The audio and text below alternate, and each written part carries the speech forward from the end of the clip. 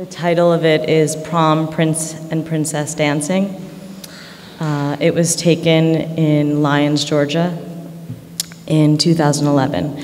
And the reason why I chose this picture is it's incredibly symbolic for me. And the story really began in 2002. I got a phone call in 2002 from an editor that worked at Spin magazine, and he said he had just received a letter from a very brave girl. She wrote a letter to the editor. It was really a cry for help, saying that please come to my town, please come tell the story. We have segregated proms in our community, and I'm white and my boyfriend's black and I can't take him to my prom. So the editor said, we have to go do this story, and I said, I will be on the next plane there. Since then, the prom had passed, but the next segregated event was homecoming. And I first went to Montgomery County, Georgia in the fall of 2002 and photographed the segregated homecomings. That was an assignment, but I knew that my work there had really just begun. And I kept returning because I was haunted by this town. That day, what seemed so foreign to me and what seemed like something I only read in history books, maybe because I was, a naive Northeastern white girl, but I didn't know that things were still happening like this in our own country at the time. So I knew I needed to keep returning. And I received a lot of resistance and was chased out of town many times. And finally in 2009, there was a very brave class, graduating class, and there were students that decided that they needed to speak out.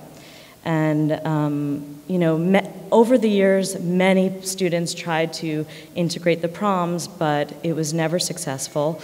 And there was always resistance from the adults.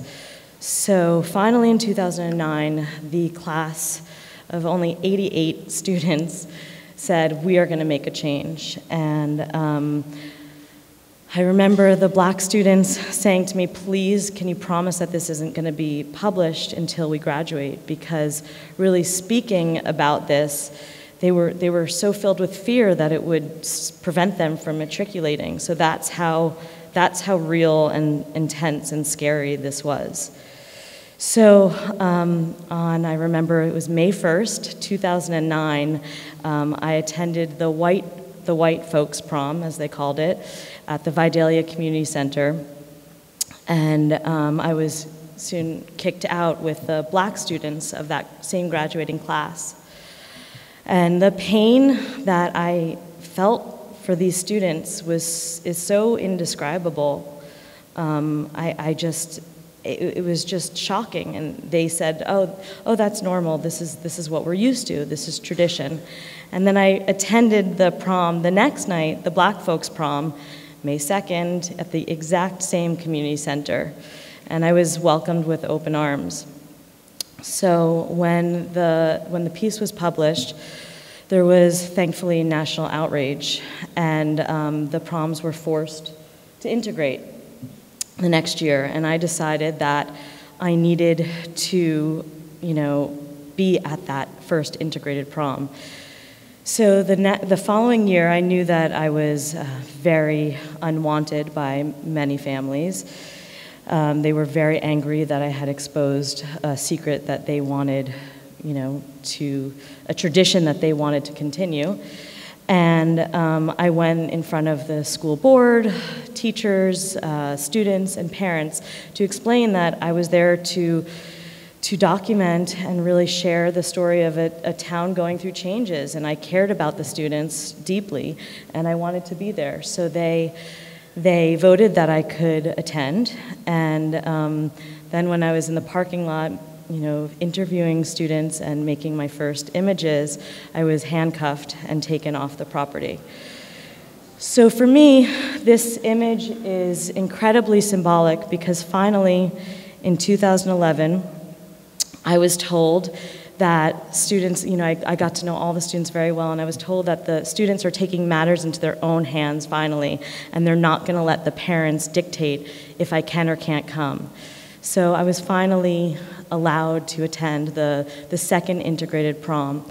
It was very bittersweet, though, because a few months prior, one of the students, a graduating student from Montgomery County High School, a young black boy, was shot and killed by an older white man in the community. So although it felt triumphant that the proms were integrated, there was a real tragedy that happened in the town, and it went completely unreported at the time. So this to me is a very bittersweet picture, but it's very symbolic.